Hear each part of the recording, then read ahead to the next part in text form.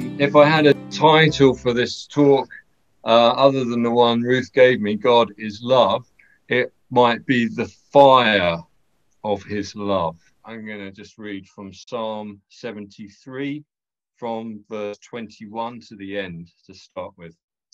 When my heart was grieved and my spirit embittered, I was senseless and ignorant. I was a brute beast before you. Yet I am always with you. You hold me by my right hand. You guide me with your counsel, and afterwards you will take me into glory. Whom have I in heaven but you? And earth has nothing I desire besides you. My flesh and my heart may fail, but God is the strength of my heart and my portion forever. Those who are far from you will perish. You destroy all who are unfaithful to you. But as for me, it is good to be near God. I have made the sovereign Lord my refuge. I will tell of all your deeds. So before I go on, I just say, all of you, if you've made a confession of your faith in Christ, are not one of those who is going to be unfaithful to him. Okay? So just to reassure you from the first, that no one can snatch you out of his hand. And if you haven't, then do. That's all I can say. It's changed my life. I wouldn't go back if you gave me all the world and everything I ever wanted in my whole, I would never go back. And I pray I'll be like my friend Raya, who when she was being strangled by her brother-in-law and her father, because she was a Muslim, had come to Christ, and they wanted her to deny him, she said, I will never deny my Jesus. Thankfully, she survived, and she's amazing. But I want to be that way too. Lavish. This is the word I want to start with. So you probably, or you might be familiar with the translation in the New International Version, the NIV, of 1 John chapter 3, verse 1. How great is the love that the Father has lavished upon us, that we might be called children of God. Well, I don't know why, but I've never really quite liked that translation. It's never, like, someone else spoke to me about that, and that's such an amazing verse. And I was like, yeah, okay, I just didn't quite get it. And I was thinking about this word lavish, and why didn't that work for me? It's not in the original Greek, really. It's very much just says that he's given us the love. But why did the translators use this word? Well, what does it mean? I looked it up in the dictionary. It's an adjective in one sense, although it's used as a verb actually in the scripture. Generous, plentiful, luxuriant, and extravagant. And the verb, that's the noun, the adjective. The verb is actually to give generously, to lavish upon someone. And that makes more sense to me, that God lavishes love. But what didn't make sense about that association I had with the word lavish, well, when I think of lavish, I think of a massive ball, if you know what I mean by a ball, a very grand party that the colleges in our city have at the end of after their exams. The royal family have balls, and that used to be more common in years gone by, right? With the finest things, chandeliers hanging from the ceilings, a 10, maybe 15-course meal, in some cases, in royal situations, and that's what I sort of think of it. And I think, I don't know, that's a bit over the top for me, really. That really lavish. That's too much, isn't it?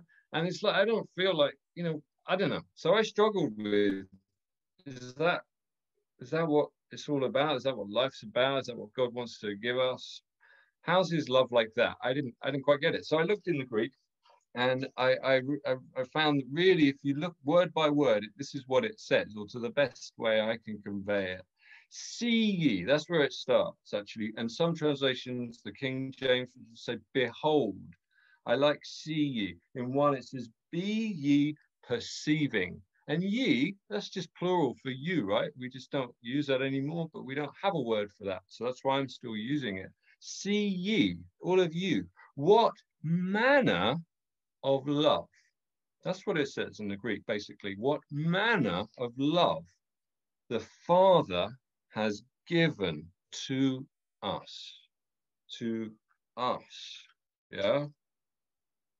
And this is the key word. This is an amazing word.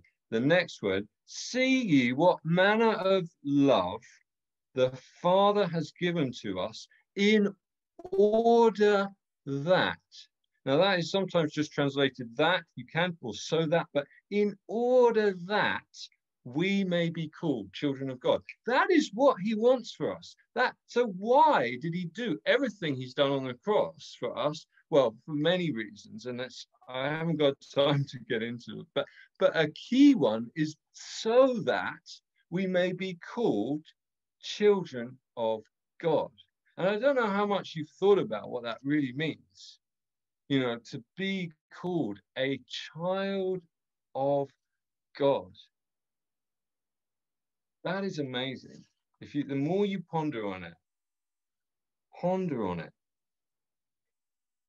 you are his child, you are his son or his daughter. There's only those two options, by the way. And he loves you. He loves you so much. And what I realized that I struggled with this word lavish is these connotations that we have with the word, that it's sort of the luxuriant side of things. And I thought, no, that's not the sort of love God has given us. Well, that's what I feel anyway. He does want to bless us. And I could tell you stories of how he's blessed us as a family with, you could almost say lavish thing. I mean, amazing holidays when we've had no money at all. And how has that happened? Definitely God. Okay, I can tell you several stories of that sort of thing, including our honeymoon and 2 holidays to Bermuda. And we didn't pay for any of it. Amazing, right? And that was the love of God. The holidays in Bermuda from one of my basically my best friend. And I was so moved actually that he paid for all of us to fly out there. Yes, because it's amazing to have a holiday in Bermuda, but because he wanted to spend time with us. And I knew that's why. Wow, that showed me the love of God through my friend Rick. But the love, Jesus and the Father and the Holy Spirit showed us on the cross. This is the way I thought of it in one aspect, is bloody. Okay, it's not a nice ball that you go to in a tuxedo and a dinner jacket or a beautiful white dress or a beautiful red dress, right? It's bloody. It's violent. It's raw. Those are the sort of words I was thinking about as I thought about Jesus on the cross. And it says like I was saying, it says, be ye perceiving. It's almost it's an imperative, that word. It's a command. See ye, open your eyes and see what God has done for you. How much he cares about you. Is there any way, he could have chosen any way he wanted to demonstrate his love for us, right? He chose incarnationally bringing Jesus on earth as a man, God as a man, living his whole life. And actually, I don't want to go on too long, but his life is very key to how much Jesus loved us as well. We focus on his death, but his life, can you imagine how hard it was for Jesus? Yes, he's God, but he's also man, with all of the temptations and struggles that each one of us struggle with, right? And he did not succumb to temptation once. I don't think that was easy for him. If you do, I think you need to have a chat with maybe one of our elders or something, because I do not think that was easy for him. Okay? And that's a big topic. I'm not going to get into that. But he loves us, and he lived a perfect life that I believe was extremely sacrificial, very difficult. He didn't have anywhere to lay his head a lot of the time. He didn't have a home. He didn't know where his next meal was coming from half the time. He trusted God, yes, but he was living as a man so that we could see it's possible to live to some extent in the way that he did. And he loves us. And so he lived this life so that he could be a perfect sacrifice, because that's what we needed for our sins to be purged, to be atoned for, to be expiated, or, you know, there's all these different words, but to be dealt with, right? He needed to deal with this stuff. And I don't know about you, but before I was a Christian, I was trying to deal with my stuff, all the issues I knew I didn't like about myself by myself, by trying to be a better person, by not literally beating myself up, but mentally talking to myself at times and saying, I must not do that sort of thing again. I must not do that I've really hurt that person. That was rubbish, Felix. Don't do that. Has anyone else tried that? I tell you what, it does not work. Even if you do that in your mind, it doesn't work. Only the Lord can change you, okay? And he can. But come to him. And this love that he's given us, actually, I wrote out some words, and this is my version of screen sharing, so it's kind of pretty high technology. These are some words, you know, I felt about Jesus's love. Yeah? Can you read those okay?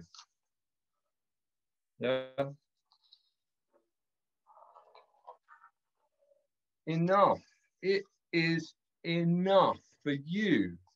And put your name in when I say you, okay? Tony, it's enough for Matthew, for Becky, for Claudius, if you're there. Yeah, I can see Claudius. Everybody, right? It is enough. It's not just enough for, I don't know, whoever you think is the best person in our church, right? There isn't one, by the way. Only Jesus. He's part of our church. Thank you, Lord. He's the head of the church. Generous. His love is incredibly generous. Yeah? He gave everything. He was willing to give his life. You can't give more than that, can we? If we wanted to give something to anyone else, ultimately, what do we do every November? You know, we still do it 100 years later, over 100 years, we still commemorate what they did. Can anyone give anything more than their life for others? Plentiful. It is plentiful. And you always are going to get what you need. You're always going to have what you need from God. And I tell you, quite a lot of the time, you're going to have a lot more than what you need. Yeah, the blessings for obedience, being obedient to God and following him and confessing him as Lord, are massive. They're huge. There have been pretty tough times as well. But you'll definitely have what you need, always. And extravagant. I wrote this out a few times. I just couldn't get it right. So I've got a lot of extravagance. It's a long word. It just kind of wouldn't fit in. So there's a lot of extravagance. I even added another page to sort of make it look better. It is extravagant, and it is extravagant, his love. So yeah, that holiday to Bermuda, and our honeymoon, goodness me, that was extravagant. I'll tell you that story sometime if you want. But I'm pretty much wrapping up. What else do I want to share? The fire of his love. The boys made this. It was a little present that was meant to go with a Lego teddy, you know, but somehow the fire got on it. And I thought, I don't know, maybe that actually speaks to somebody here. It's a present, I don't know, maybe that's a word, but I just thought the fire of his love. And the other thing is, I felt God saying, and perhaps to share this is a lighter here. I've got a lighter. I don't know if you can see the flame. Well, I can't see the flame either because it's not really working. And there's just like hardly any lighter fluid in there. So it's not lighting. Now, if you feel like that, okay, whether it's respect to the fire of love that is in you for others or for God, if you feel like that, then do you know the answer? To get the flame of love. I've got matches here. Now, these work really easily. My kids were really enjoying lighting these. They kind of go out again, but I have got candles here. But there's fire. It's okay. There's no smoke alarm in this room. Well, I'm going to light this candle. And look, it's really easy to get it back, guys. And if your fire has gone out, if you feel like it has, one of the things you need to do is, if you want to be a burning coal, where does a burning coal need to be in order to keep glowing red hot?